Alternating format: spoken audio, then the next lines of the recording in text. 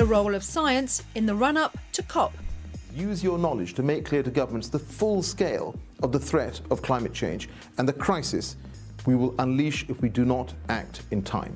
A waiting game for India. When it does happen, it's likely to then move parallel to the coast, and it's quite critical, obviously, as to how close to the coast it actually is. And when rain isn't rain. Another useful test for observers of precipitation and your average 3-year-old is puddles. It's Friday the 14th of May and you're listening to Weather Snap from the Met Office.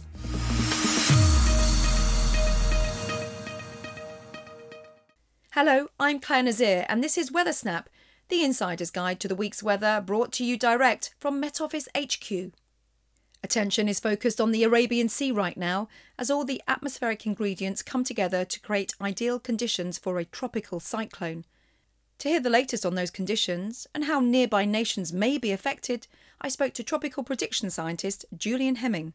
There's been a clear indication from the numerical models over the last week or so that a cyclone is likely to develop in the Arabian Sea at some point in the next few days. That's something which does often happen in May because the cyclone season in the northern Indian Ocean is split in two. We have the pre-monsoon period, which is April and May, and then we have the post-monsoon period, which would come around October, November, December. And we do get cyclones form in both halves of that split season. Is it the first one of the season? Yes, it is. We haven't had one yet this season, so it's the first of the season, and we expect it to form over the weekend somewhere just to the west of the southwestern tip of India.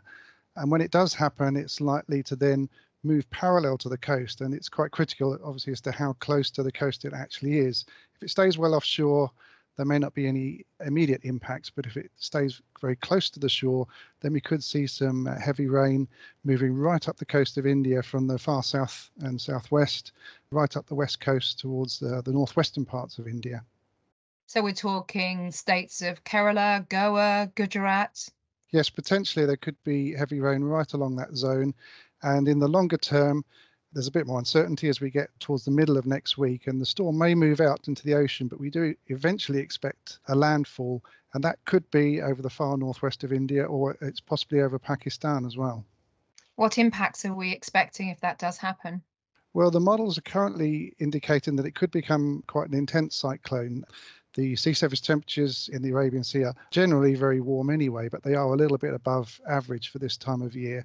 So we could get potentially a very strong cyclone as it comes ashore. So we'll have the usual impacts of heavy rain, but the strong winds as well, and a storm surge. If that happens, it'll be towards the middle of next week. But of course, that's still some way off. So there's a lot that can change between now and then in terms of precise location of landfall. Julian Hemming, thank you very much.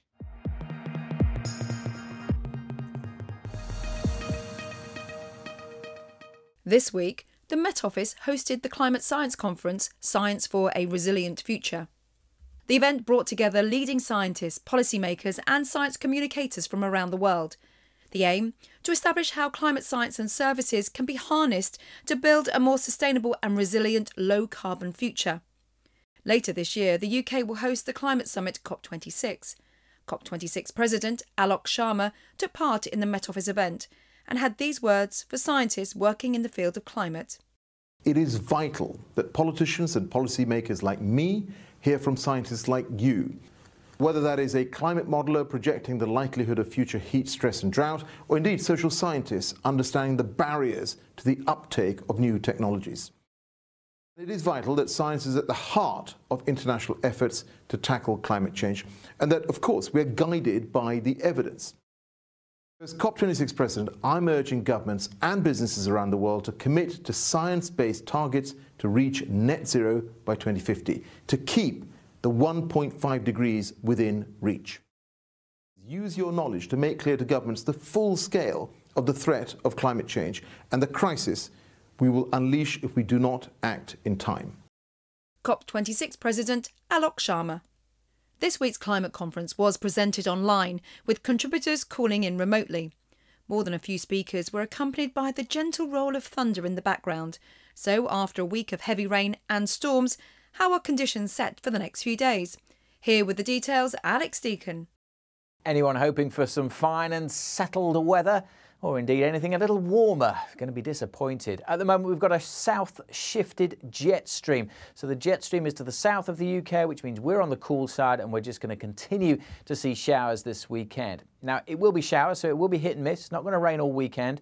There will be some sunny spells, and actually probably not too many showers across parts of Scotland, where much of the weekend will be dry. But elsewhere, expect heavy showers. Thunderstorms with hail and lightning are again on the cards too. Temperature-wise, well, in between the downpours, if the sun pops out, we could see highs of 15, 16 degrees inland, but some coasts will be quite a bit chilly, especially again those North Sea coasts. Sunday's a similar story. We've got low pressure nearby, and we'll again watch heavy showers breaking out. Again, parts of Scotland could stay dry, and particularly the far northwest may well stay dry and bright throughout. But elsewhere, you'll be dodging those heavy, slow-moving downpours on Sunday, so some places getting a real soaking. And again, temperatures mostly in the low teens at best, so below average for the time of year. No sign of that jet stream shifting anytime soon, so it stays showery well into next week. Thanks, Alex. Well, over the last week, rain has affected most parts of the UK. While some have escaped torrential downpours, few have escaped entirely. But how do you differentiate between light rain and that very British phenomenon, drizzle? Here with a guide, Helen Roberts. With the Atlantic Ocean to the west and prevailing westerly winds, it's no surprise that the UK's climate is relatively moist. Rain is the result of atmospheric water vapour condensing into droplets, which we all know then fall from the sky. To become rain, the water droplets must grow in size, and the difference between rain and drizzle is all down to the size of those droplets. Formation. Drizzle generally falls from stratus that is fairly close to the ground, while rain forms in higher and thicker clouds, especially where ice particles can aid the formation of large droplets. Both types begin as almost perfect spheres. This is because microscopic molecules of water are attracted to each other in a process known as cohesion. As molecules move inward, tension across the outer surface forces the water into a sphere. Droplets collide and coalesce with others and begin to fall, forming ever larger drops. Large drops fall faster than small ones, acquiring more and more droplets of water as they go. Shape.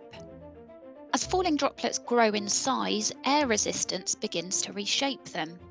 The bottom of a droplet greater than 2 millimeters in diameter will start to flatten. Droplets with diameters over 4.5 millimeters morph even further, and air resistance may eventually split them into smaller droplets. Size. The size of droplets ultimately determines whether precipitation is described as rain or drizzle. Drizzle droplets are smaller, 0.5 millimeter or less, while rain droplets are larger, typically around 2 millimeters or more. Observation. At ground level, the difference between rain and drizzle can be hard to spot.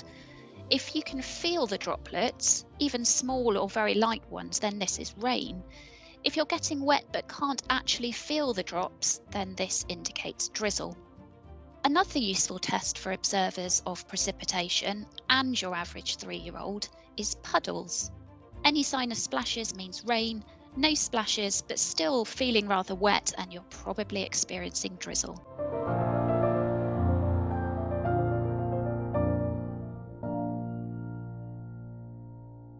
Just before we go, here's Martin Bowles with last week's highs and lows. The weather extremes for last week are as follows. These were observed between Monday the 3rd of May and Sunday the 9th of May.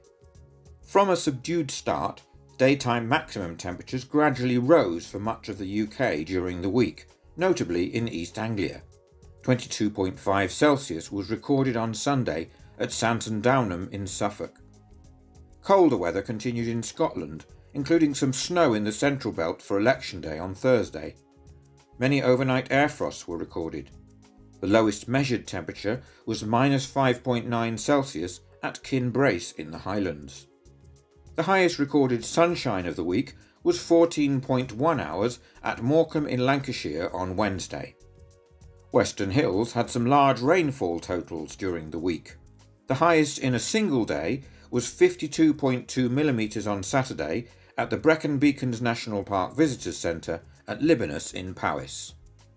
Thanks, Martin. That's it for Weather Snap. I'm Clare Nasir.